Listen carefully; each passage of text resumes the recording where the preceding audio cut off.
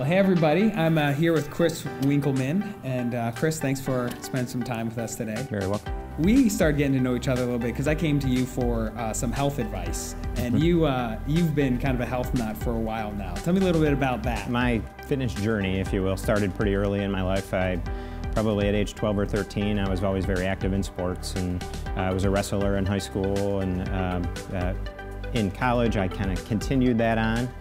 Lifting weights and things, but as I got older in my adult life, I've made it, a discipline in my life, where it's a big part of my life now. I try as much as I can to exercise and eat the right way and get a good night's sleep, just so I can, preserve my health and maintain the quality of life. Your relationship with God really ignited in a new way when you started coming to Grace. Correct. So talk a little bit to me about what that was like for you to come to Grace and kind of find that relationship with God. When I went for the first time, it was much different than the church that I attended growing up. And the more I heard and the more people I met, and it was very awkward at first, but the more that I gave it time and learned about the church, the more I really liked it, and the more I got to trust the people around, and and then I formed that relationship with Christ, and it's been things ever since. Yeah.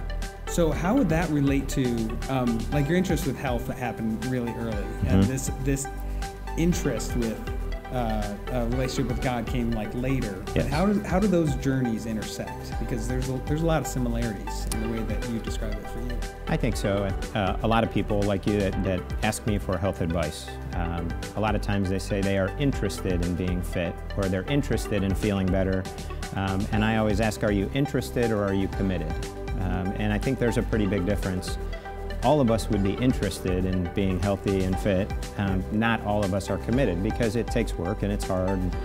But I think that is what I would also say about my relationship with Christ. So there might be some other people that might be at service this weekend or hearing this that were in your shoes, and they're investigating, they're interested in spiritual things, and we're interested in Jesus. What advice would you give to somebody like that?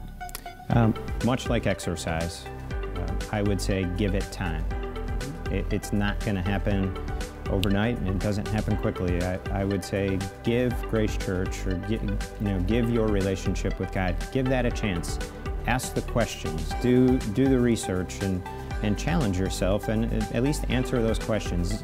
At least if you're going to strike out swinging. I mean, you want to at least give it some effort and energy and commitment in your life. So your Bible training, involvement in relationships, you're also putting yourself out there, getting to know people, Yes. them getting to know you, Yes. all that, and serving, and just being a part of the community. Yeah. Well, that's awesome. Well, thanks a lot for your time, Chris. You're very welcome. Appreciate you spending this time with us. Absolutely.